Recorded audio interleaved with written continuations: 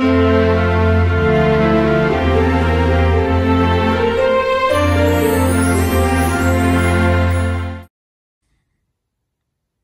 everybody, welcome back to the channel. For those of you new, I'm Jeanette from Boricua Sewing and Crafts, and this is actually day 8 of the Giftmas series of the 12 days of Christmas for the channel. Now in this video, we're going to be doing is we're going to be making holiday coasters. Okay, so I thought this was a pretty neat idea.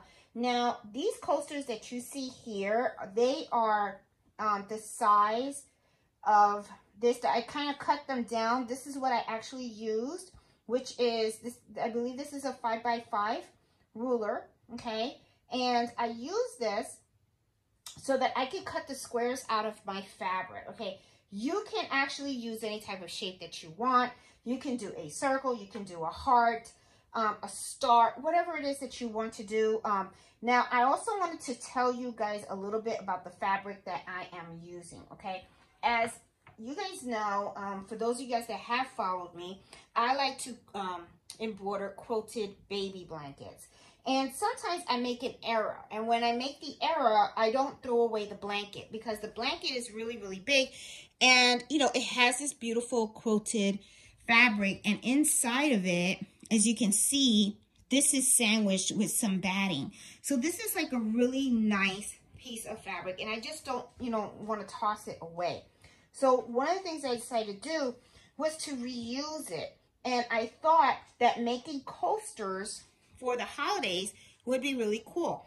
Now, what I did was I just took the fabric and I just cut them down to size. I used this ruler. And then what I did was I used my serger so that I can serge the ends.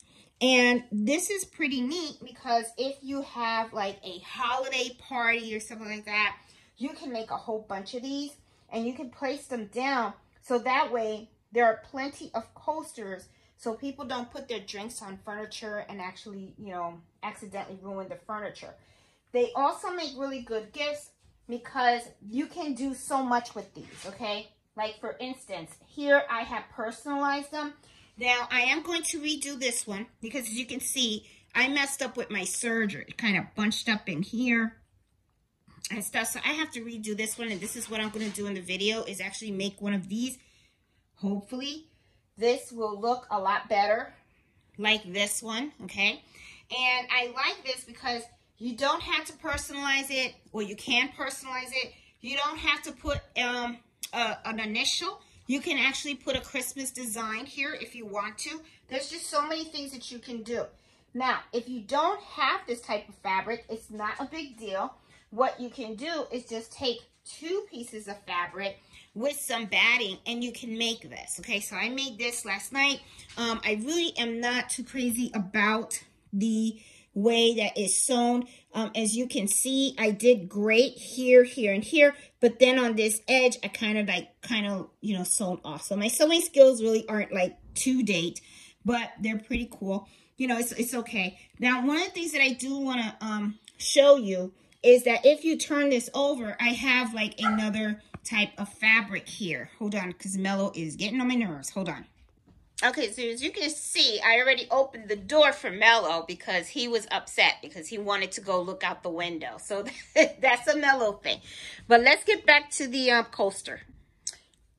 Okay, so when it comes to this type of fabric that's already quilted, if you are not making any type of design on it, you can just easily just cut this up, serge the edges, you know, and you're good to go. Very easy to do, okay? And you can serge it using different colors threads as I did here.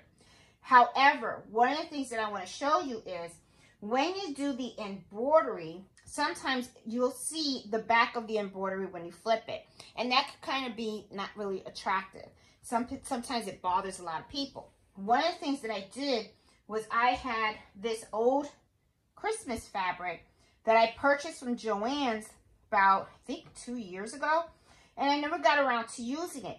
So I decided I'm going to take this and I am going to not just cut out a piece of this for the coaster. I'm also going to cut a piece of this as well. And then what I'm planning on doing is like what I did here.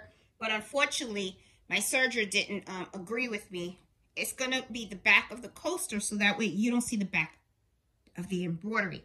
So I thought this would be a really great idea. So what I'm going to do is I'm going to show you how I did this one, and hopefully the serging part will come out okay. If also, one of the things that I'll do is I'll also give you the instructions on how to do this one as well, in case you don't have this type of fabric. It's really almost the same concept, but I'll give you the instructions. I'll walk you through it, so that way you'll know exactly how to do this. And like I said, it doesn't have to be a square. It could be a triangle. It could be a circle. It could be whatever you want it to be, okay? So let's get down to how I'm actually going to do this one, all right? So, of course, I'm going to need to cut my fabric. I have it at this size right now, and I'm going to need the ruler. And I know that this is not exactly, it's the fabric is actually smaller than this ruler, but that's okay. I'm just going to just use whatever I can get out of here, because I don't want any waste. This set is for me, so it's all right. As long as it's enough where a person can, like, you know, take a cup and put it on here, I'm okay with it, okay? So now that I have this cut, one of the things that I say also is print out the template of whatever design you're going to use, because what you want to do is you want to tape it right where you want that design to be on the actual item. So you want that, so that way when you go to embroider it, it's fine. Now I am going to need the back of this, so what I'm going to do here is, what I'll do is I will use one of these instead of the other fabric. I'm just going to take this. This can be the back of my coaster. Okay, so I'm just going to have a plain red in the back of the coaster, and I'm going to serge it with red thread, okay? And then this, the W, I want it to be red also so it can match, all right? So let me show you how I'm actually going to hoop this, all right? Now, there's going to be several ways you can hoop this. I'm going to show you for the single and the multi. I'm actually going to do this on a multi-needle, but let me show you how to hoop this on a single needle, okay? Because my initial isn't that big, I can use either one of these hoops, okay? If you want to use a 4x4 hoop, you can, because as you can see, the design fits really nicely in here, okay? It doesn't bump up to the edge or anything like that. Or you can use your 5x7 if you don't have a 4x4. It's not a problem, okay? So one of the things that you're going to do is you're actually going to take your tearaway stabilizer. You're going to hoop the stabilizer, all right? And then what you're going to do is when you go to spray it with temporary adhesive, okay? I recommend using one of these. This you can get from the dollar store, and what it is, it covers the wheel of the automobile. I like to put this over here because one of the things that this does is it prevents your hoop from getting dirty and sticky, okay? You know, when you spray this, what happens is if you don't use something like this, this can get dirty. It's not really going to damage it, but the thing is it can get really dirty and difficult to clean over time. So you just, you know, I would just do that if you can. If you don't, then that's not a problem. There's two ways you can do this, okay? If you don't have this and you don't want to dirty your hoop, you can do it the way that I do it with the multi-needle machine when I go to hoop this, is just take this back, okay, and then just spray the back. You want to gently spray it. You don't want to like soak it up or anything like that. And then what you're going to do is you're just going to place it on the hoop, okay, and then you smooth it out. You may want to put some pins to secure it, okay, to make sure it doesn't go anywhere. And then you go ahead and you embroider it, okay. You don't embroider it with the backing on it. You just want to embroider the piece of the fabric that you are going to do the embroidery on, okay. So let's go to the multi-side, and I'm going to show you exactly how I actually do this, okay. So I'm using 8x8 tearaway stabilizer. Okay. And as I said, I'm going to do this side. I'm just going to lightly spray my temporary adhesive. But let me put my hoop on here first. There you go. And there you go. Oh, I tore it by accident, but it's good. And I'm going to rehoop this because look, there's it's not exactly, I didn't do it right. Okay, so let me just do this again. And I'm leaving these errors in here because that way you guys can learn from my mistakes. Okay, so I'm just going to rehoop this again because I just accidentally tore this part, but that's okay. Put that here, put that here, and here, of course, but that's okay. Let me see if it'll take it nice and there you go. Now, perfect. See, I don't feel any type of curving or anything like that. So this is perfect, all right? So now I'm going to take this part right here of my, you know, of the fabric and shake. And then what I'm going to do, lightly, and now I'm just putting it on here. There you go. That's how I do it. You guys saw that? Yep. That's how I do it, okay? Now, I have my template on here, okay, so that I can make sure that the W is going to be exactly where I want it centered, okay? So now I have this loaded on my machine, so I'm going to go to the machine and I'm going to stitch this out. Okay, I am here at my machine. I don't know if you know, but I'm on my 6 needle machine, and I have my laser point, and it is right in the cross, the center point of my template. So now that I know I got this positioned exactly where I want it, I'm going to remove my template, make sure that it's nice and down, and now what I'm going to do is I'm just going to go ahead and I'm going to start stitching it. Now before I start stitching it, you always want to trace because you want to make sure that your needle is not going to hit the side of your hoop. Make sure you get into the habit of doing that. That way, you know, you never mess up your machine, okay? Because that is the worst thing that you want. You'll break your needle and you can break your machine as well. So always trace. Make that a good habit. So now I'm going to go ahead and I'm going to embroider.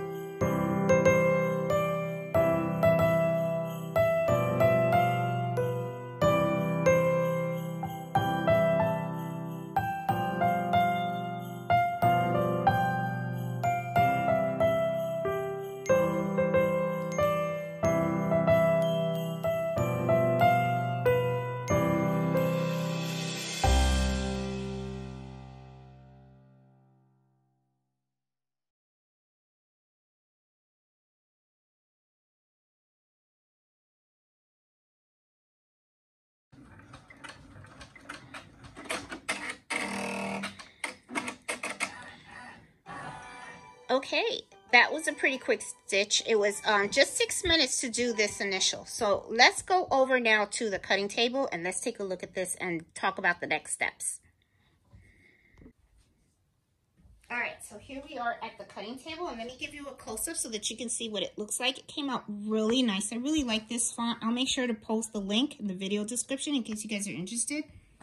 And let's take this out of the hoop and let's assemble it for the sewing, the serger part. Okay, so I'm going to put aside my hoop, okay, because I no longer need it. Put it on the side here, and then now let me take this off. Take this tearaway stabilizer off of it. And you don't have to take it all off. You can just take off as much as you possibly can. I mean, it's not a big deal because, and I'm going to leave it. You know why? Because this fabric is going to cover the back, okay? That's why we have this. And then, you know, because what it is you can leave it like this if you want to, okay? And then just serge the edges, all right? Because you see that they do fray.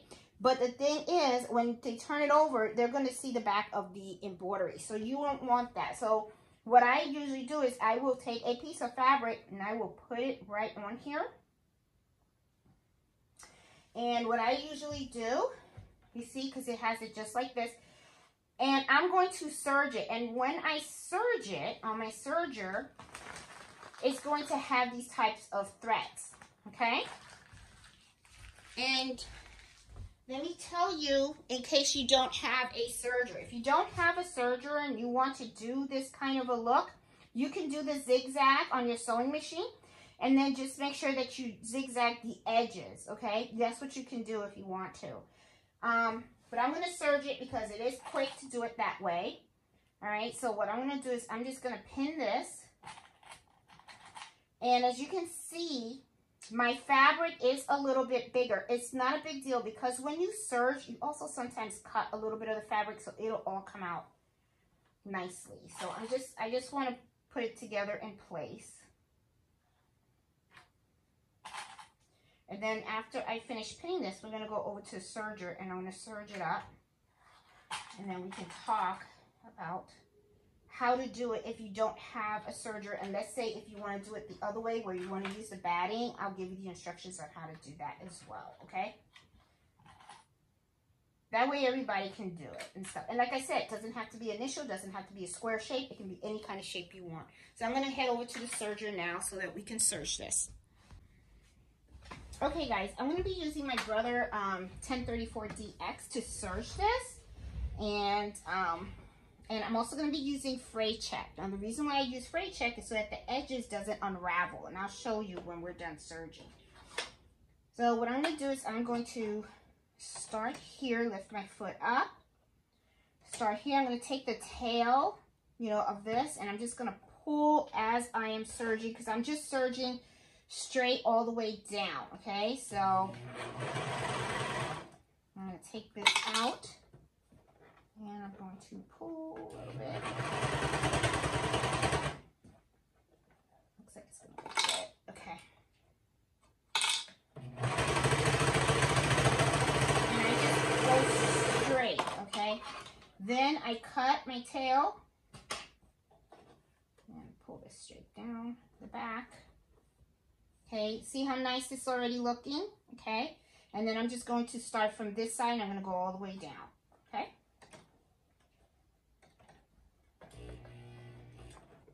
Okay.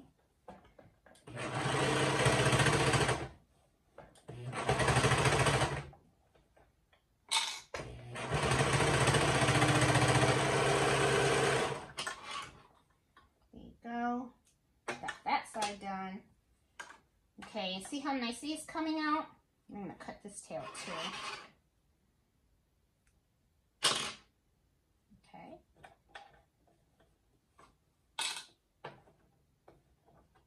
And this is pretty quick. This is not, you know, a long project. So it's a nice way to have like holiday posters around your house. And it doesn't even have to be holidays. You can use it for any season.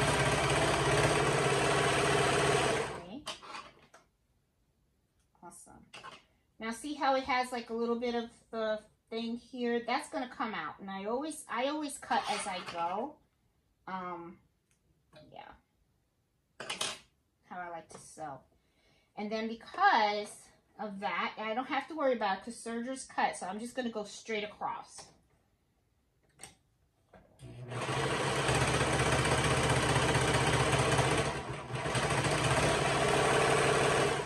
There you go. I'm gonna cut this right here. I'm gonna cut this right here. And there you go. This is just a thing. See, and then in the back, I have my fabric. And it doesn't show the back of the embroidery. So it looks really, really nice, okay? And like I said, you can do different colors and stuff like that. Looks really good.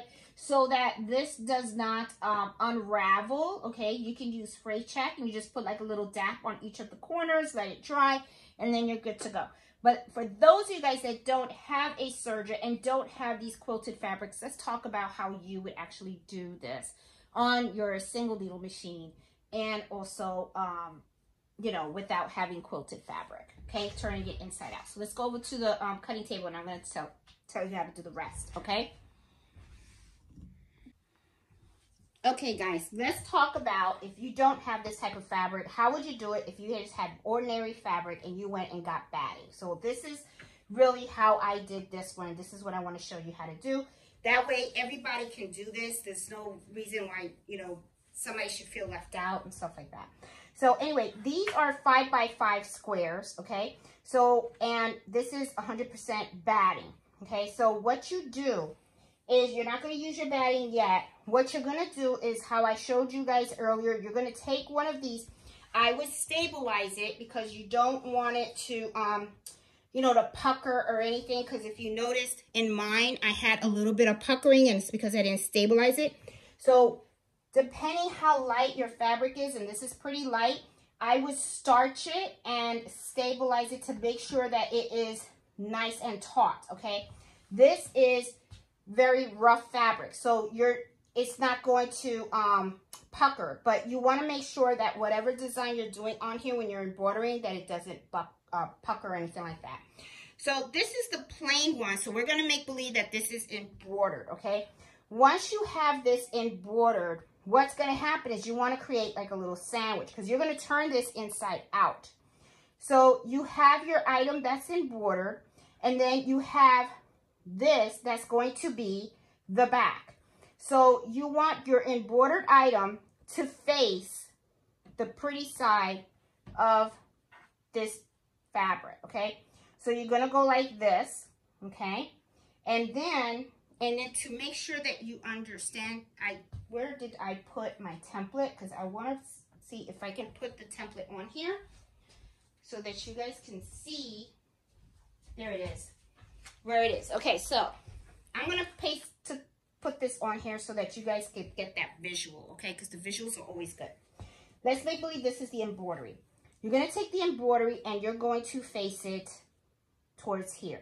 Then you're going to take your batting and you're going to put it in here.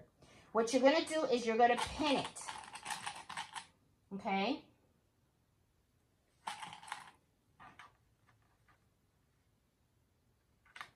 Pin it all the way around, okay? And then what you're going to do is you're going to leave an opening, okay, when you start sewing. So what you're going to do is you're going to take a pen and then you're going to mark about 2 inches, you know, just like from here to here. I don't know if you guys can see that. There you go. So then what's going to happen is you're going to back stitch and you're going to stitch all the way around, and then you're going to back stitch there and stop. Then what's going to happen is you're going to turn this inside out, okay?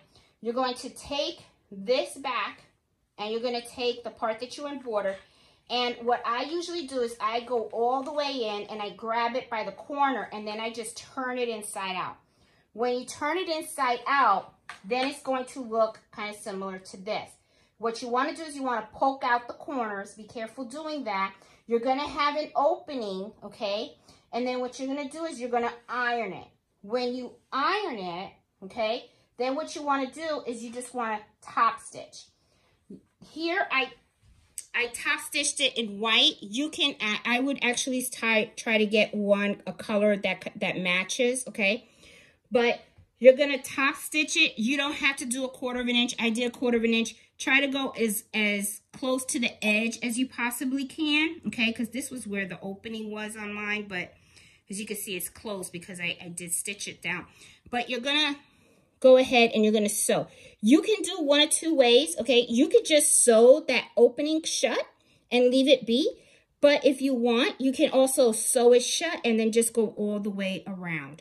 And then you just give it a good iron and you're good to go. And there you have your coaster, okay? But like I said, these are lots of fun to make. They're quick, they're easy, and it's a great way to decorate for the holidays, okay? So that way people have somewhere to put your drinks down and they're not like messing up your furniture or anything like that.